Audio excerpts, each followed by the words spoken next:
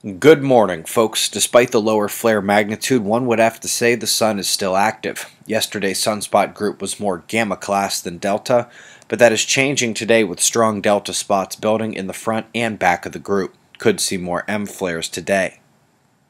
Of course, the other eruption threat is that of plasma filaments. They are coming in on the south and on the north.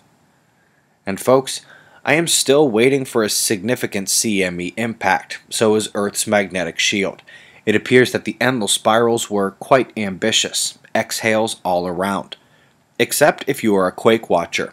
We've been below average quaking for days on end, but Jupiter is conjoining the Sun, which has a tremendous goose-shaped coronal hole in the southern hemisphere, and the watch is going up.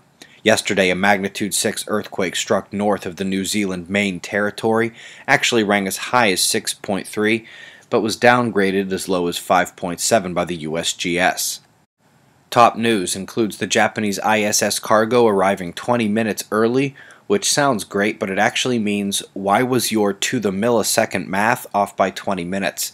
The coronal heating problem, alpha waves shifting through filaments set off interacting waves that caused the heating.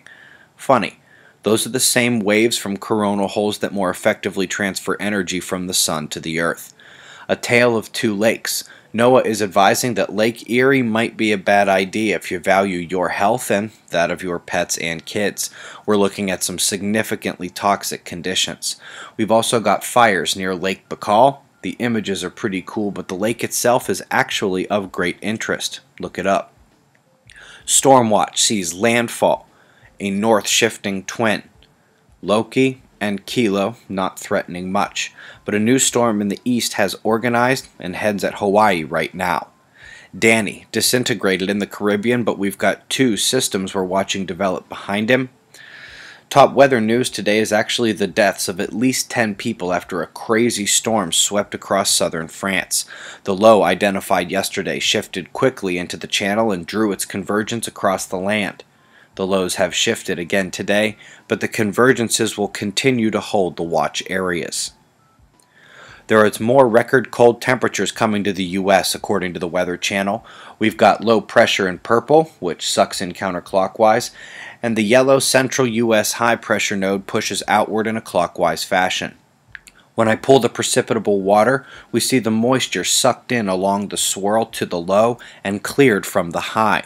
But we also have a tremendous cold wave sliding down in there, and it makes sense. A counterclockwise low next to a clockwise high reinforce the wind drive in between them so the cold air is fired through the atmospheric rotor action. Ergo, the misery index for heat is worse in the Rocky Mountains than it is in the U.S. Southwest. Ridiculous. Australia and New Zealand, if you've seen even just a week's worth of news, you'll have no trouble spotting the low and convergence line here. There is only one feature today. We are 8 weeks away from observing the frontier. Robitaille, Dunning, Talbot, D'Amico, Uyen, and Davidson, and the fly-on-the-wall crew will all be there. Come check us out in October.